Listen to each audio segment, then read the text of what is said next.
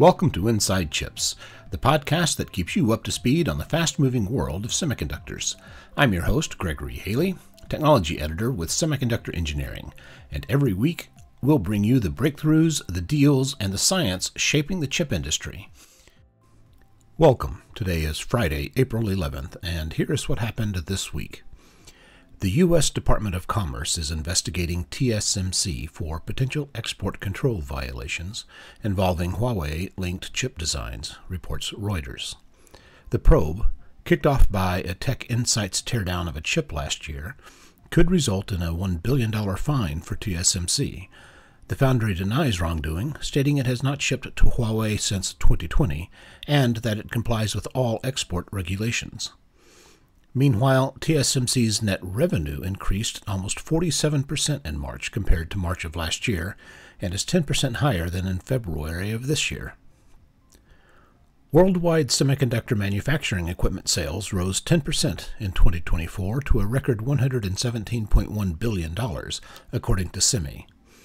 Growth was led by surging investments in AI, advanced packaging, and high-bandwidth memory, with strong gains in both front-end wafer processing and back-end assembly and test. China led global spending with a 35% jump to nearly $50 billion, while Taiwan saw a 16% decline. Google introduced Ironwood, its seventh-generation tensor processing unit, and the first designed specifically for inference and AI workloads.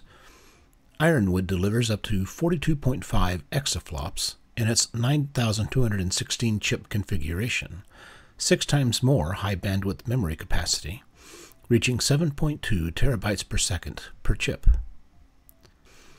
IBM unveiled its Z17 enterprise-scale AI mainframe, claiming a 40% growth in cache versus Z16, enabling more than 450 billion inferencing operations in a day and 1 millisecond response time in a hybrid cloud environment. The UA-Link Consortium ratified the UA-Link 200GB 1.0 specification, which defines a low-latency, high-bandwidth interconnect for communication between accelerators and switches in AI computing pods. In global news, global electricity consumption from AI chipmaking increased by more than 350% between 2023 and 2024, with a commensurate rise in emissions, reports Greenpeace. Microsoft announced it is slowing or pausing some early-stage data center projects to strategically pace plans, including a $1 billion Ohio project. In Europe, the EU published its AI Continent Action Plan, aiming to become a global leader of AI by setting up a network of gigafactories with 100,000 advanced AI chips. Sidhai Pal, an AI policy researcher at Europe think tank Interface, said the plan inadequately addresses a key roadblock, and that's talent.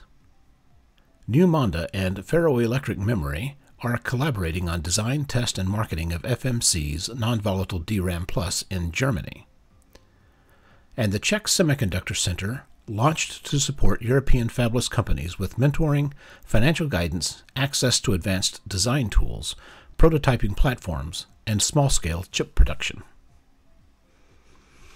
Now let's take an in-depth look at what's happening at Semiconductor Engineering. In our new Chiplet Trade-offs and Limitations feature, multi-die assemblies offer more flexibility, but figuring out the right amount of customization can have a big impact on power, performance, and cost. Let's welcome our founder and executive editor, Ed Sperling, to the show to discuss further. Hi, Ed. What's new with chiplets? Well, the chip industry is still trying to figure out how to basically create a supermarket for chiplets. You've got large system companies like Google and Apple and big chip makers like Intel and AMD. They're already using chiplets, and they've actually been very successful with them. So these are basically small dies with very limited functionality. And the idea has always been that you should be able to snap them together like Legos and have them work. Well, it's not that easy, which is why most of the chiplets used today are developed in-house for specific designs. You said most of them. Yeah, and the one big exception is high bandwidth memory, which is a stack of standard DRAM chips. But even there, vendors like Samsung, SK Hynix, and Micron, the big three that are making HBM, They're looking to customize some of the interconnects. So we're also starting to see standardized I/O chiplets, which are probably the next big commercial chiplet opportunity, because these chiplets need to communicate with other chiplets, they need to communicate with other components, and just developing these in-house is really not cost effective for the vendors that are creating them. So the next phase of chiplet evolution is probably going to include more of these kinds of standard-based chiplets, and that's going to start to reduce the cost, simplify connectivity, and really start to ramp up this supermarket approach. Oh, that's great. So where do you see this market going? Well, it appears that automotive is probably going to be one of the big drivers of chiplets in the future. No pun intended. And the reason is that they need the most advanced logic for things like autonomous and assisted driving, but they don't want to pay the cost of a 5 nanometer or 3 nanometer SoC. That can be $100 million. Plus, if they can create what is essentially a chassis for chiplets with standardized interfaces, so even if those standards are just for their own product line, then they can start to customize these vehicles just by plugging in a different chiplet. That also helps to future-proof their designs, because when you buy a new car and you're paying tens of thousands of dollars, you do not want it to be obsolete after 3 years. Yeah, I think the interchangeability is going to be key for really getting that market going. There's going to be a lot of changes coming up in the chiplet industry. Absolutely. Thanks, Ed. And coming Monday, be sure to check out Semiconductor Engineering's free Deep Dive Advanced Packaging ebook at semiengineering.com. Let's turn to money and reports. In acquisitions, Infineon plans to acquire Marvell's automotive Ethernet business for $2.5 billion to complement its MCU business and build up its capabilities for software-defined vehicles, as well as new opportunities for physical AI. Siemens Digital Industries Software acquired Downstream Technologies, a provider of manufacturing data prep solutions for PCB design, to expand its portfolio of PCB tools for the small and medium-sized business market. Mycronic acquired Robat, a UK-based maker of high-frequency signal quality test equipment for bareboard PCBs. Arizona-based Spirit Electronics acquired Ohio-based Smart Microsystems. Bosch and synthetic diamond company Element 6 launched a joint venture, Bosch Quantum Sensing, to commercialize diamond-based quantum sensors. Horiba Stek Korea acquired South Korea-based Edimax, a specialist in wafer inspection systems for compound semiconductors. Magnachip is shutting down its display driver IC business to focus on power ICs and discretes. Cyient launched a semiconductor subsidiary to provide ASIC, turnkey, and IC design services. And the bipartisan U.S. National Security Commission on Emerging Biotechnology released Charting the Future of Biotechnology, a comprehensive report strongly urging higher and immediate prioritization of biotech, particularly for national defense against China's state-backed investments. In security news, the Common Weakness Enumeration, version 4.17, has been published, adding 3 new weaknesses, including 2 for hardware and other updates. Samsung Semiconductor updated vulnerabilities in its Exynos processors. Keysight introduced a security test bench for side-channel analysis and fault injection testing of chips and embedded devices that integrates oscilloscopes, interfacing equipment, amplifiers, and trigger generators into a single PXIe chassis.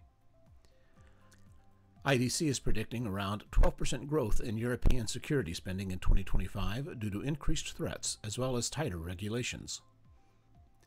In research news this week, Cornell, Princeton, and NYU researchers found training efficiency and inference performance was enhanced when using optically connected multi-stack high-bandwidth memory modules for large language model training and inference. Sandia National Laboratories, the University of New Mexico, and Maxwell Labs are developing a method for cooling chip hotspots using lasers and a gallium arsenide cold plate. Yale University-led researchers leveraged phonon polaritons, a type of quasiparticle, to find a new method to dissipate the energy of high-speed electrons through the generation of long-wavelength infrared light. Researchers at the University of Michigan developed a new technique for designing a slot antenna for the next generation of wireless technologies. Emory University, Georgia Tech, and others created a blood clot on a chip model to evaluate the effectiveness of treatment options. And the UK launched an integrated quantum networks hub, backed by £42 million, led by Heriot-Watt University. It aims to develop novel technologies, protocols, and industry standards necessary for the deployment of quantum communications infrastructure. And that's all for this episode of Inside Chips. For more in-depth news and analysis, head over to semiengineering.com. I'm Gregory Haley. Thanks for listening.